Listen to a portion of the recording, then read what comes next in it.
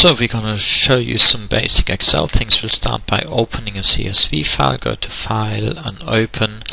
Then you need to select all files to be able to see CSV files. Now one of the two stocks files here is a CSV file. We'll expand the type and we see Microsoft Excel comma separated file. So that's a file with lots of stock price data for different companies. You can see here Kraft, and but what we first do is we're gonna do some basic formula work. So I'm gonna create a little table with a few names and ages, and what I now want to calculate is the average age. So you go into the cell underneath. Average is a function that Excel has by default. You highlight all the fields from which you want to calculate the average and press enter. Of course, the average, you can also calculate as the sum of all data, so we use the sum function, and divide. So we have 190 is the sum, and then we take that sum and divide by the number of observations. In our case we have 6 observations, and we of course get the same result as for the average function by Excel. So let me create another little table, again a few names with weight and height, and now I want to calculate the body mass index. The body mass index is the weight in kilograms divided by the height but squared. That's why I had the little hat to the 2, and then if you want to copy that you just drag that file down. So here we have the body mass indices for all the people in our table. Now I want to tell you something about copying formula. There's one very important thing. So let's just copy that first formula across. Let's assume we wanted another column with exactly the same data. So we'll take that first value and we copy it across. You can see it's a different value. Why is that? Well, you can see that formula doesn't refer to the weight and height anymore, but to the height and BMI.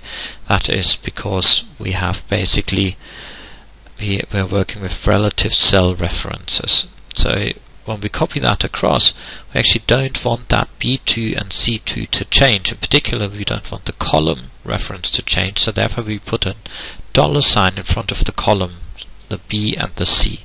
If we now copy that across, we can see that we still have B and C here, and we still refer to the same correct cells, and then we can just copy everything across and everything refers to exactly the correct cells. Now slightly different, let's assume we want to calculate the body mass index of everyone, assuming they all have the height of Jim, 184. So as we now copy this cell down, the C2 shouldn't change, it should always be C2, therefore we put a $in front of the C and the 2 and then copy everything down, and this is now an absolute cell reference, and you can see that wherever we copied it, it still refers to C2. Now back to our stock data.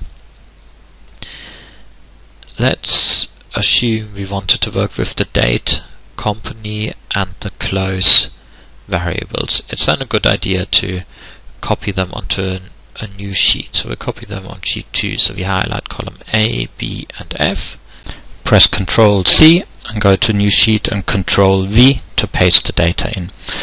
So that's all the data which we want.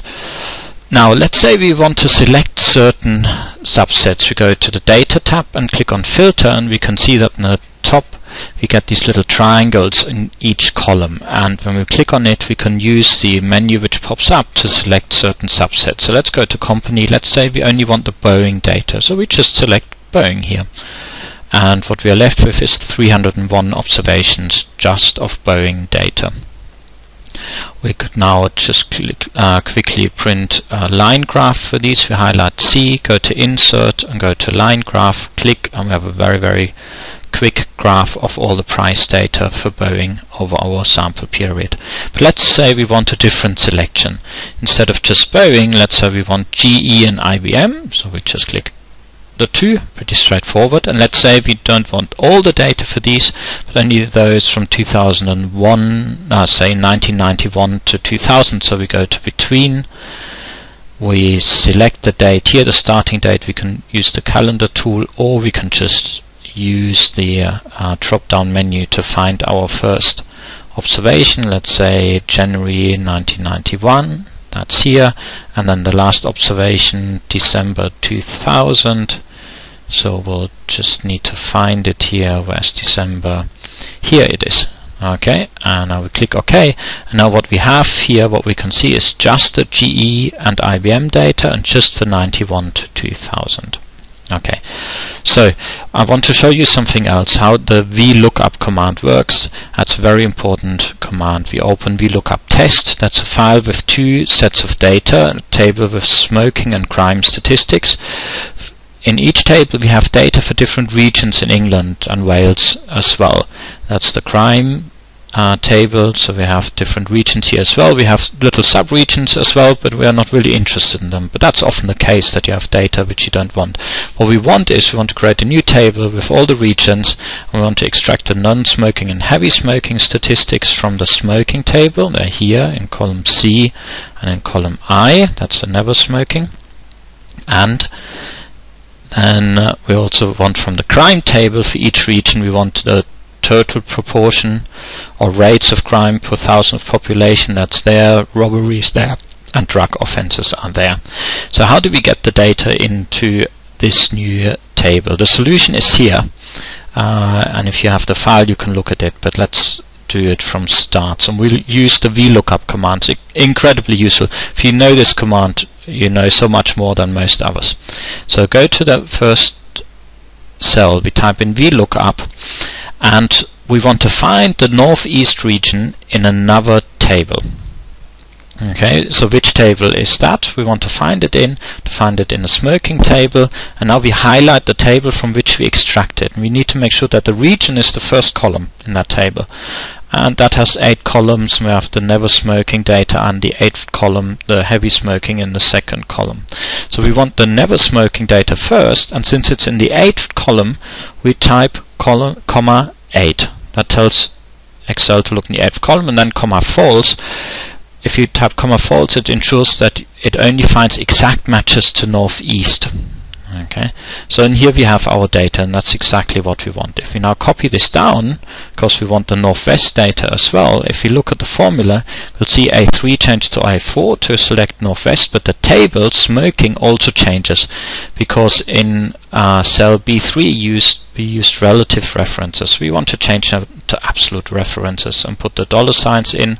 So we copy it again, and we can now see that the A3 and A4 still changes, but the table stays the same, which it should be, because we'll select all the data from the same table.